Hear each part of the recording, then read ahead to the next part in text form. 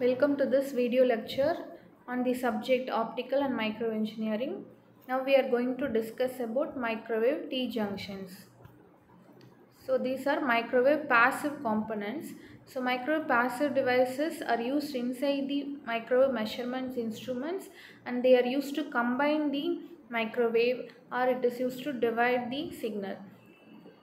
So the signal can be split or combine or filter, attenuate. So these are the functions of microwave passive components. So for example, we have power divider, RT junctions, directional couplers, magic T, attenuators and resonators. And today's class we are going to discuss about T junctions. So microwave T junction is the intersection of three waveguides. So it is in the form of English alphabet T.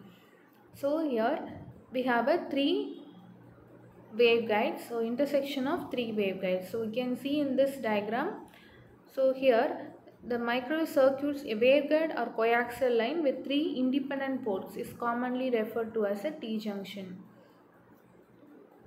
So they are used to connect a branch or section of the waveguide in series or parallel with the main waveguide. So based on this, there are two basic types, E-plane T, or it is known as the series T. Second one is H-plane T, it is known as shunt T.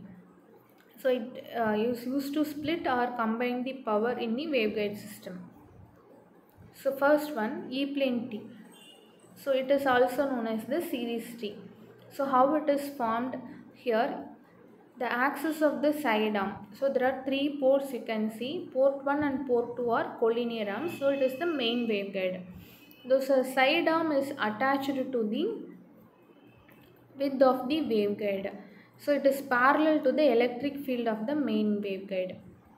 So a rectangular slot is cut along the broader dimension of the long waveguide and the side arm is attached.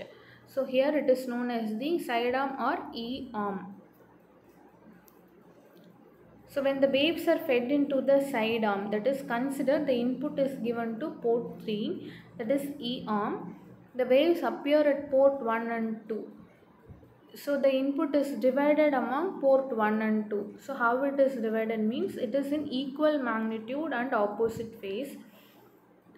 So the S parameters can be related as S13 equal to minus S23.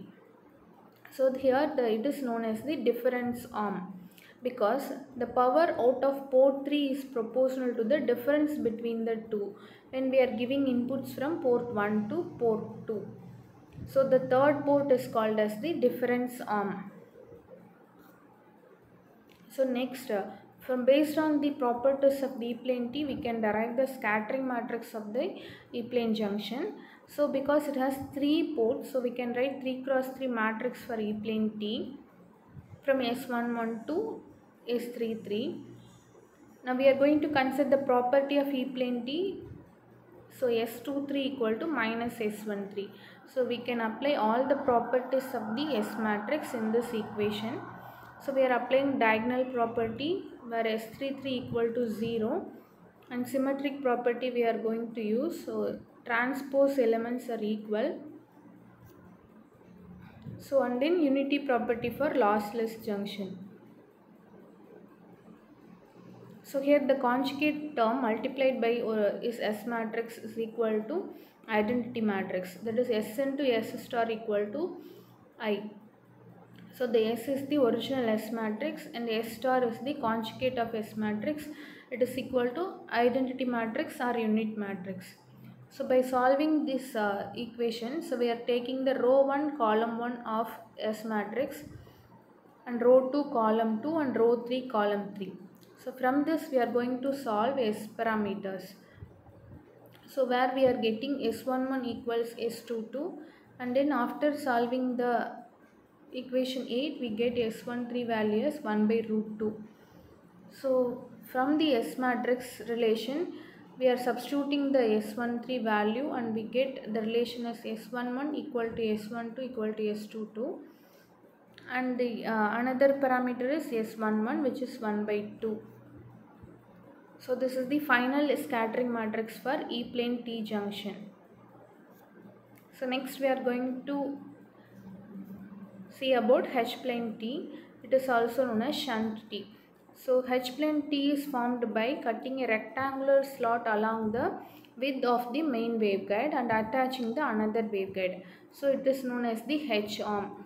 So we can compare the E plane and H plane T. So in the E plane T, it is E arm, here it is H arm, where it is known as the sum arm in H plane T, because the axis of the side arm is shunting the electric field or parallel to the H field of the main waveguide. So when we are giving input to port 1 and port 2, so the output at port 3 will be in phase and additive, so it is called as the sum arm. So it is the important property of H plane T. So in this diagram you can see port 1 and port 2 are collinear arms, it is the main waveguide, and port 3 is attached in its side, that is width of the main waveguide. So it is the H arm or side arm. So we can write S parameters. So what is the difference here is, here S23 becomes S13. Both are equal, S13 equal to S23. There is no negative sign. So because here the port 3 is divided, port 3 input is divided among port 1 and 2 equally in phase and same magnitude. So S13 equal to S23. So this is the only difference in deriving the S matrix of H plane T. Remaining are same as the E plane T. So we can apply the zero property and unity property and symmetry property of S matrix. So we get the equations like this. And solving S13 becomes 1 by root 2. So more or less similar values we are getting for H plane T. So we can compare this with the final equation of H plane T. Okay, we can have a small assessment.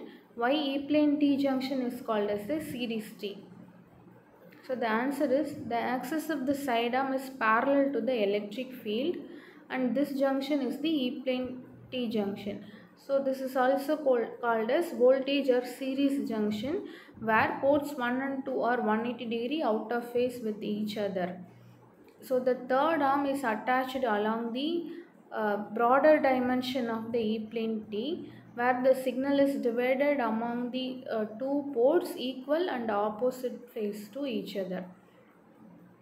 Second question is, the diagonal elements of S matrix of resistive T junction are 0. Here we are using this properties of S matrix. And the third question is, why third port is sum arm is H plane T? So why it is sum arm? It is the question. Because the output taken at the port 3 will be in phase and additive. That is, the port 1 and 2 inputs are added and obtained at the port 3. So it is known as the sum arm. Thank you for listening this lecture.